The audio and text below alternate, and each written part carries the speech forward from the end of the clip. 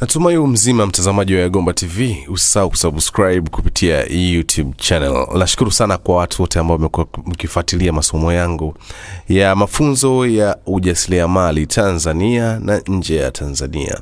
Ninawapenda sana watu wote ambao mmekuwa mkiniunga mkono. Usisahau tu kusubscribe, kuna kibatani hapo ambacho kinaonekana hapo pembeni. Basi make sure tu kwamba umesubscribe na unaweza pia ukashare hizo videos na watu mbalimbali.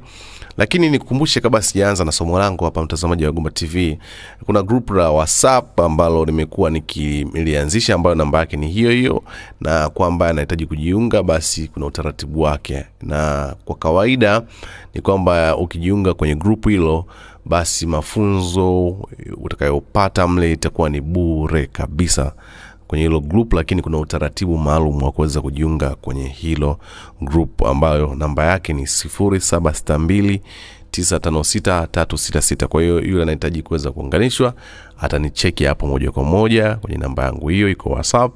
Baada hapo utaweza kumuunganisha. Kwa swali lolote utakaloweza kuuliza pale itakuwa ni bure kabisa, hakuna charge aina yoyote. Msaada wowote utakaweza kuhitaji basi utaweza kupata bure kabisa baada ya kuwa umejiunga kwenye hilo group la WhatsApp ambalo nalozungumzia hivi sasa. Lakini niseme tu kitu kingine ni kwamba kuna mafunzo haya unapata ni kwa wale wanaopenda, ndio namba nimeachia. Kama mtu ambaye anakuwa hana shida basi si vizuri kuweza kufanya chochote kile. Kuna baadhi ya comment naziangalia nasema okay, it's okay, lakini baadhi ya Tanzania wamekuwa si wema. By the way, unakuta wanaandika matusi na vitu kama hivyo. Vitu kama hivyo havifai of course, kwa sababu kila mmoja ana namna yake, ana utashi wake wa kuweza kufanya vitu sawa, lakini tuangalie na vitu vya msingi. Tunajaribu kuwapa elimu hii kwa watu ambaye hawafahamu ili ziweze kuwasaidia, na ambao ana shida basi anaweza kuwa anatafuta katika namba hiyo ambayo unakuta nimetaja. Lakini kwa sasa pia ya Gomba TV imeingia ubia na kampuni ya Mashine Agri Service Limited ambayo tunasambaza sasa ya Gomba TV vifaranga vya aina mbalimbali, kasoro tu wa kienyeji, lakini kwa nyama wa mayai kuna broiler vile vile unaweza kupata vifaranga vyake.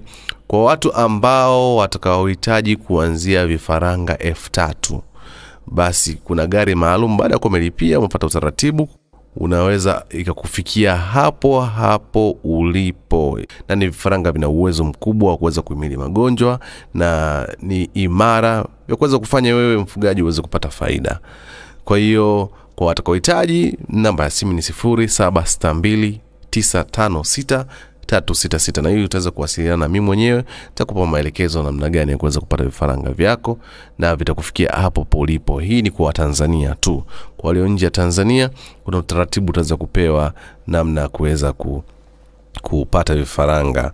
Lakini kama itakuwa ni chini ya vifaranga 3000, maana yake ni kwamba utaweza kulipia usafiri wako wewe mwenyewe, vitakufikia pale ulipo. Kwa baada ya kuwa umelipa gharama ya vifaranga basi usafiri utalipia. Lakini kama kuanzia 3000 vifaranga basi ujue kabisa mzigo huo utakufikia hapo ulipo. Utatoa mawasiliano kila kitu baada ya kuwa umefanya malipo, na baada ya hapo kama utaamua kuendea mzigo mwenyewe basi tutakupa, au kama utaamua utumiwe basi ndio hivyo. Hicho ndio kitu ambacho nilikuwa nataka kukupa kwanza cha kwanza. Lakini leo nilikuwa nataka nizungumze kitu kingine mtazamaji wa Gomba TV. Hii ni kuhusiana na watu ambao wanapenda kuweza kutosha vifaranga, lakini si kila mtu ana uwezo wa kuweza kununua mashine. Mashine hizo zimekuwa ni gari sana, na unaweza kubaliana na mimi kwamba kuna mashine ambazo ukifuatilia kwa makini za automatic ambazo zinatengenezwa na wenzetu huko zimekuwa na gharama kubwa, ambapo kila Mtanzania kuna wengine hawawezi. Sasa nikasema leo sio mbaya niweze kukupa ni namna gani unaweza ukatumia njia nyepesi kabisa ya kuweza kutoresha vifaranga vya kuku bila kutumia, naweza kutumia kanga, sio kuku peke yake tu, kanga, bata na kadhalika, bila kutumia mashine. Jinsi ya kutotolesha bila kutumia mashine. Hii ni njia rahisi. Kwanza, kitu cha kwanza lazima upate mayai ambayo yako vizuri, kwa maana kwamba yana virutubisho na hayana kasoro zozote kama vile labda mpasuka, yamekaa muda mrefu, na almost ukipata kama yai limekaa wiki, hiyo ni nzuri zaidi. Sio na crack, yani nyufa.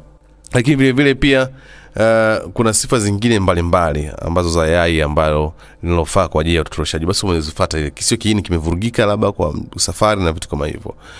Kwa hiyo sio, kuna unyevunyevu, limewekwa kwenye maji. Kwa hiyo kuna sababu nyingi. Kwa hiyo cha kwanza natakiwa uwe na mayai mazuri. Swala la pili natakiwa uwe na kuku. Kuku namzungumzia hapa ni kuku wa kienyeji, huyu ambaye analalia. Huyu ndio tunataka tumtumie sisi kama mashine yetu. Na hii itawasaidia sana kwa watu ambao wafahamu. Kwa hiyo unahakikisha kwamba una kuku wako ambaye anataga, akishataga na ameanza kulalia sasa. Kama ameanza kulalia, unachotakiwa kufanya, unaenda sokoni ama sehemu yote kwa mfugaji, unaenda kuchukua mayai. Kwa mfano labda ametaga mayai labda 8 na akaanza kulalia. Sio kuku, kila kuku ana tabia zake. Kuna kuku wengine tabia zao hawapendi kukaa kwenye kiota chao pale. Baada ya kuwa ameanza kulalia anatoka. Inawezekana sababu mbalimbali zipo, hatukatai. Kuna mambo utitili au viroboto, kuna wengine wanaruka hizo kuku za kutoka na vitu kama hivyo. Sasa kwa mfano labda una kuku wako analalia labda mayai 8.